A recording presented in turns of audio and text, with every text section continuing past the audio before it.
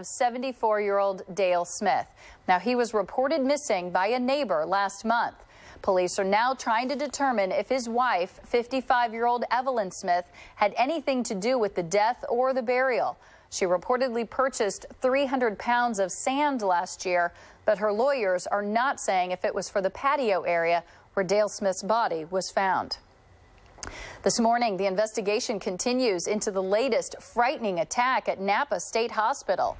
It happened earlier this week. Hospital workers tell us here at KTVU News that a patient ripped off the clothing of a female employee and tried to rape her. That patient, Jesus Hernandez Tobar, is now in Napa County Jail facing 4 felonies. It took 5 staff members to contain him and get him off of this woman while he continued to attempt to rape her. Workers say Tobar wasn't considered a particularly dangerous patient, but